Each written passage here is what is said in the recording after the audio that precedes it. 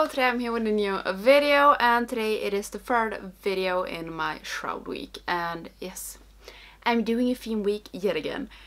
I just love to do this. So today I am using the third palette that Shroud came out with, and that is the Arcana palette. This palette is a grungy dream. And I did forget my intro, didn't I? Do anybody care? I don't think so. But my name is Lisa, if you didn't know. So this is like a grungy dream. I love this palette. It's so deep and it's such a cool palette. I haven't used it that much. I have no idea how many looks I'm kind of done with this. I will leave some videos up here.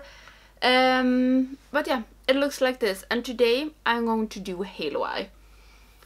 And I was swatched a little bit, and I know kind of what I want to do. Not 100% sure, but I'm 97% sure. So I think we just hop into this. So I'm doing a halo eye today, and I sometimes take a crease shade when I'm doing a halo eye, and sometimes I don't. But today I actually think I want something, because I'm using this Shroud shade and Enchantress as my halo, and this Shroud is really dark, so I actually think that I will go in with Relic in my crease. That is kind of dark as well. I try. So I tap it off and then I go in. I think this will work. This palette, I think it can be a little bit hard for some people to play with, because it's like all the shadows are really dark, but it's maybe good as a complementary palette. And do I need to? Did that make any difference at all? I don't know. It feels like I'm a little bit dark on that side on my face. Just have to work. But for me that love grungy makeup, I don't care that it isn't any lighter shades, and you don't need to use a palette on its own. You can always complement with something else. I think that, or I know that it's more common for me now when I'm doing YouTube videos, that I'm using only one palette at a time. So time for the halo. I will take Shroud on my outer and inner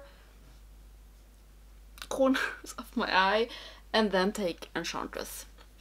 And this palette, the shimmers are so pigmented, so I don't need any glitter glue. So we'll just start with Shroud.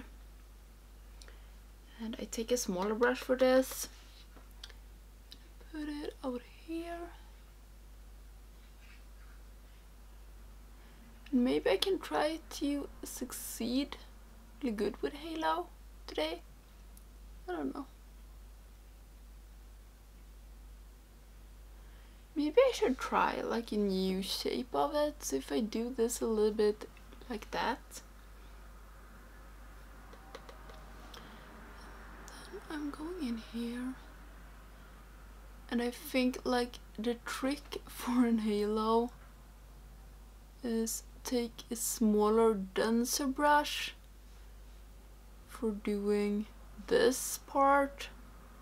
This feels like a lot bigger halo than I usually do, and maybe that is good.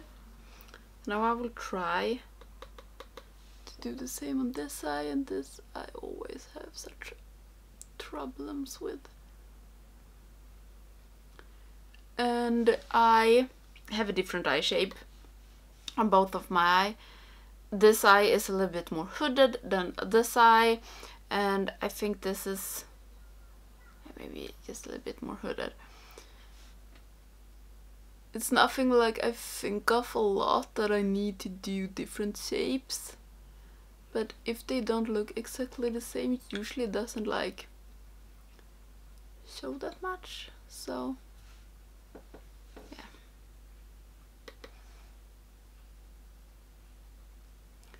And if you hear something, it might be a cat because I'm home alone and both of the cats are here with me. So far they are still, but you never know with them. So now I'm going in with the pink shimmer. And this is such... And do you see like the pigmentation of this one? It is insane. I think the shimmers in this palette, it's better than in the Divinity palette. I haven't used the freaking bats more than once, so I can't say anything about that yet. The next video I will do in this week is going to be with its freaking bats, and I'm going to do like a review on the whole brand in the end, so maybe I have something to say about it then. I'm going in with Shroud again.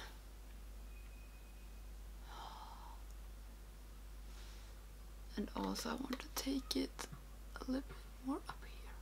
I don't know like if the shade I took in my crease did that much, but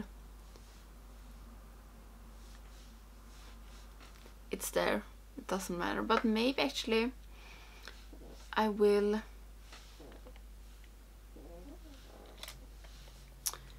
go in with it a little bit. So I take the shade I took in my crease, dip my brush lightly, and just go over here again. And I think it's never like too late if you're doing a halo eye to go in with a crease color. If you see when you've done the halo that you need something in your crease, it's not hard to fix it afterwards. Okay, I just want to go in with Shroud a little bit more. The blue one out here. And I have a lot of fallouts. I love this combo. This is a really cool combo. This wasn't what I planned at first when I did swatch some of the colors. And then right before I sat down to do the look, I was like, okay, I'm going to swatch these two next to each other, the blue one and the pink one, and I'm like, yeah, that is my look, and it sure is. Just going in with the brush that I took, the dark blue, the Shroud shade, and just do a little bit like this with no additional shadow on, but just to blend.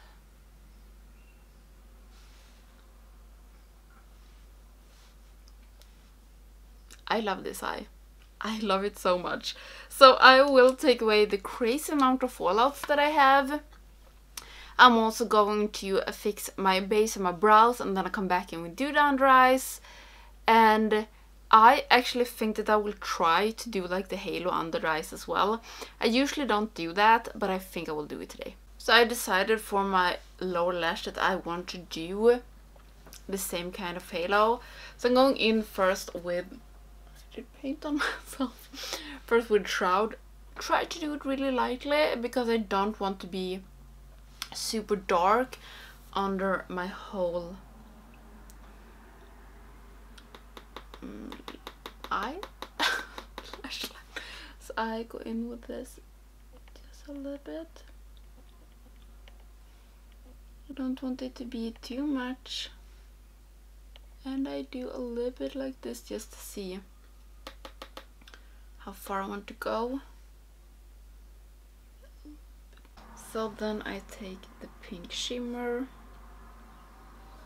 and I'm guessing that this will stick, but I'm just tapping it off to be sure that I don't get any fallouts, and like press it on more than swipe it on.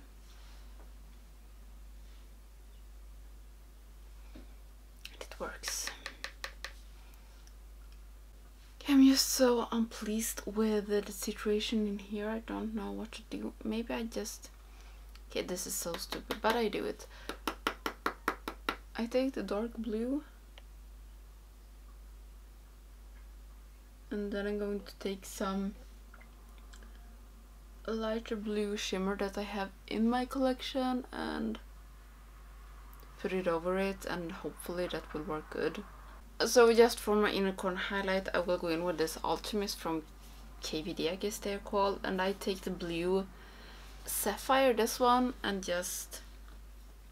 Should I take Pink Opal? Yeah, maybe I take this one, Pink Opal.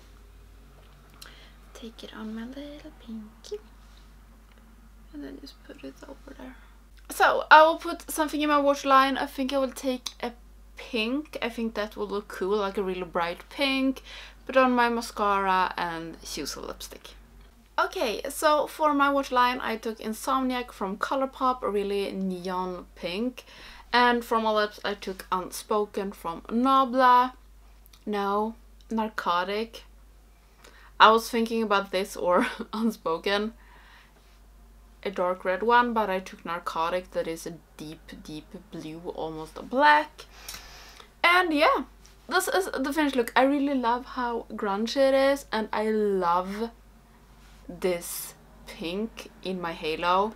I think it looks amazing. I am so pleased, and I'm so happy that I swatched these two Shroud and Enchantress next to each other and really saw like this is going to be an amazing look. I'm so happy for that. So yeah, I love this look, and this palette, it is so amazing to work with. The shimmers are just outstanding. And tomorrow, why do I say that still? I don't know, but I think it will be tomorrow. I will play with the It's Freaking Bats palette. I can show you that one. I'm just going to take it, I have put it here.